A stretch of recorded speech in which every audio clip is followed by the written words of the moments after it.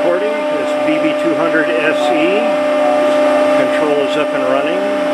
Keyboard, computer, everything is functional. We'll come up here and we'll press the auto button.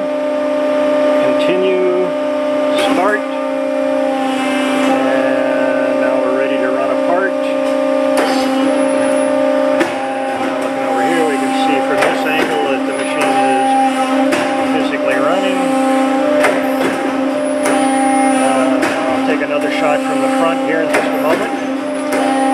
The carriage moves, collet rotates, pressure die and clamp going in and out. Okay, ready to start another part. Start. Running around to the front here.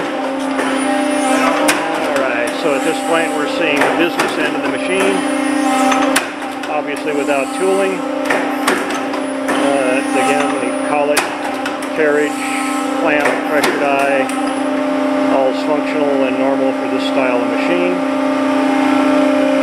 At the moment we have the safety mats jumpered out, because we didn't want to get those down and mess with it, but I don't see any significant oil leaks of any kind. Had the covers off, checked around for everything.